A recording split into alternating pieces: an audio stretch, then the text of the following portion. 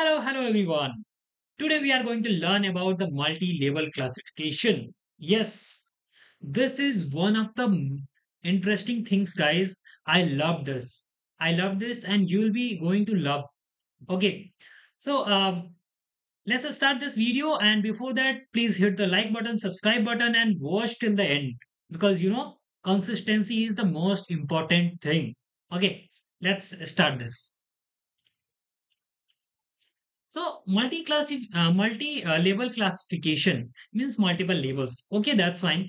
But we need to understand something that is quite important. Okay, so you can see here, like there are three pictures, like A, B, C. Okay, then these are the labels. Like A is the label, like Alice. Just take it name Alice. This is Bob. This is you can say Charlie. Yeah, so you can say Charlie. Then we have feeded it in the machine. Okay, now what we are doing, we are now going to test that what the model is going to predict. So we are just going to give a random thing which doesn't have the label. Okay, so it doesn't have the label, but we are calling it D. Okay, so we are calling it D, but it doesn't have the label. So we will be giving it input, and then it will identify something like this: 0, 1, 0. Okay, so this is one type of classification where it will be showing that, okay, if it is Bob, then it will be, it is showing the position of A, B, C. So if it is a Bob, okay, I need this: Alice, Bob, and Charlie. So it is Bob, then it will be showing Bob. But guys, what will happen if this picture contains two persons, Bobby and Charlie? Then what will be the output? What do you think? So the output will be 0 because there is no Alice, but there is Bob and Charlie. So there will be 1 and 1. Okay. So 1 actually denotes the true value and 0 is denotes to the false value. Okay. So it is by default and it's our human understanding. So this slide, on make you says the same thing, that if there is a Alice and Bob, then okay, Alice and Bob, then there will be only two.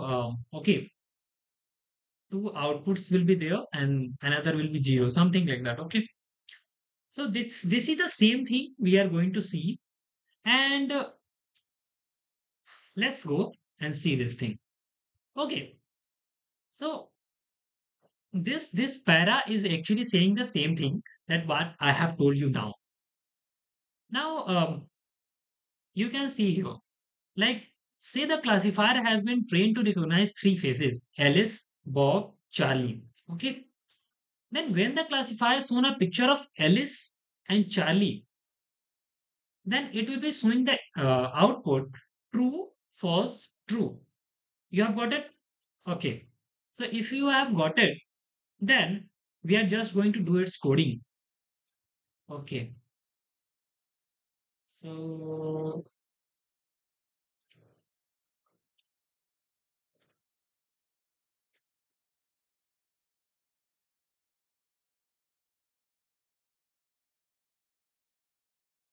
okay, we'll be seeing that. But before that, there is this notebook link will be in the description. Just go, click there, and like enjoy the code. Okay. So I am just for saving the time. I'm just going to run the codes, but I'm going to uh, say and teach you like every step that what's going on. So you can see here uh, we are going to make a classifier, multi-label classifier. Okay. So we have got NP, then we are getting K neighbors classifier. So we are actually making it from the KNN. KNN means it is K nearest neighbors. Okay. So you can just have the search KNN and you can see the images, you can read about it. Here you can read about in it scikit-learn. Okay, so there will be how to use that, and there are different classes. So all these things are mentioned there. Now, what we are going to do, we are doing two things. Okay, two things. First is that we are going to see that the predicted, like the label is actually uh, we are seeing it in the reference of numbers, not the faces. So what we are going to do, we are going to take two features. Okay. So first feature is that white rain or a number should be equal to or greater than 7. Okay. So it's like a Alice. Okay. And second feature is like Bob. Like it is odd. Okay. So if a number will be greater than 7, then this will be saying true. And if it is odd, then it will also say true. So there will be true and true value. So it will be very easy for us to test it out in a very simple way on the MNIST dataset. Okay. So we have used previously the MNIST dataset, so we are going to use them. Okay, fine. So we have trained the KNN, okay, KNN classifier, and we have fitted it. Now you can just run it. After that, you can see a digit 6. Okay, so 6 is not odd and it's not greater than 7. So it's false. Okay, then you can again run it, and you can run it till you get more than 7, so that you can see. Okay, you can see here, like it is greater than and equal to the 7, and this is odd also. So this is true. Okay, that's why I have no, I have removed the randomization, like random seed, so that it will give you random images and you can test it out. Okay, fine. Then what we are going to do? We are going to actually see, evaluate that how much our model is performing. So we are using the F1 score for that, guys, and let's use that. So we can actually get from sklearn.matrix F1 score. Okay, so you can just search on the Google. Guys, I am telling you from the first of the video that you have to Google it. Okay. So I am showing you that how to learn these things, and you have to learn. Okay. I hope these videos are getting helpful for you, and then you can train it. So you can see here 95% accuracy is coming. Just wait and see. 95. Okay. So what it is taking, that here is the macro. You can see here macro. So what macro is telling, that all the data sets, like all the data sets, like zero data points, zero data point is there, one is there, different levels are there, no? So all the levels are equal in the number. So that's what it is saying. But what if there is an imbalanced data set? If zero data set is more or double than one or two or three, something like that. So I just like to remind you that our MNIST data set is a number data set between 0 to 9. So I'm just going to show you MNIST data set here. You can see it. If you can see it, here are a lot of numbers, 0 to 9. Okay, that's fine. So what we have done weighted. We have just changed it weighted. So what it will be giving, that it will give the weight to each of the labels. Okay. So that they will be not misclassified, and there will be not imbalanced, we'll have a imbalanced evaluation. So evaluation will be imbalanced, but you can see here, like there is a very slight change. Means all the datas were almost similar. Okay, that's fine. Okay, so you can read it, like we have make a y multi-label and all these things. I have told you that it is should be greater than and equal to 7. Then second classifier, and all these things you can read it out. Uh, you can get the book.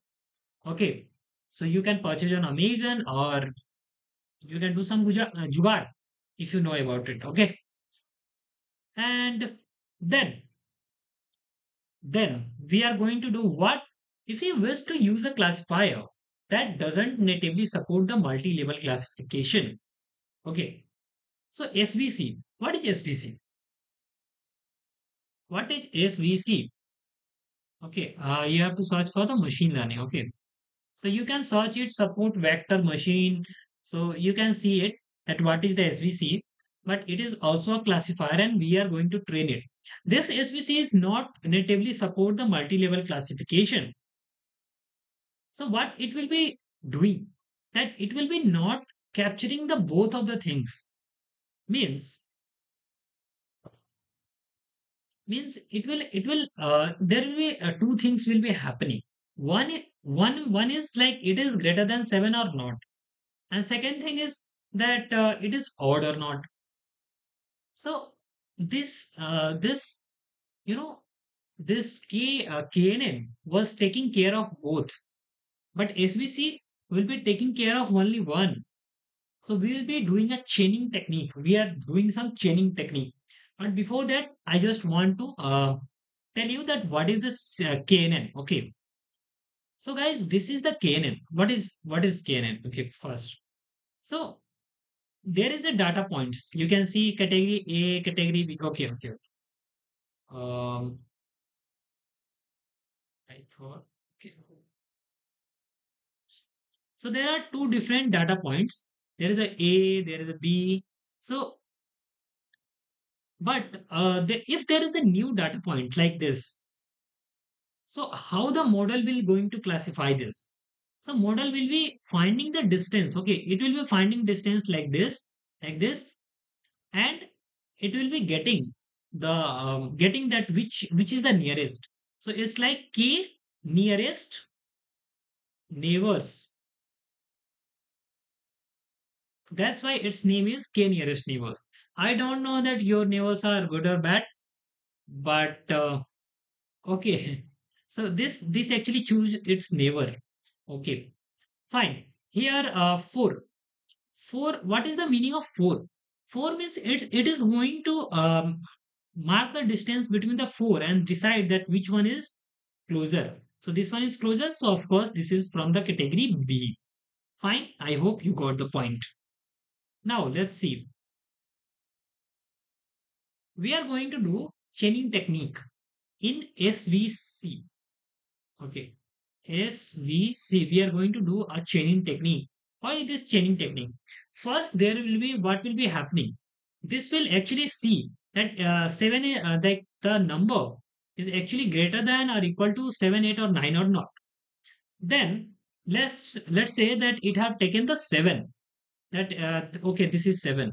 And what it is, the information will be something in the cache memory that it will be carry forward like chain. Okay, it's chain like this. So there will be of course two chains. One is this, one is this. So it will be moving like this. So it will be now there is a two functions happening. One, two. That it will be now seeing that it is odd or not. So that's fine. So if it is odd, then there will be true and true value. So we are going to do with the coding. I hope you got the point.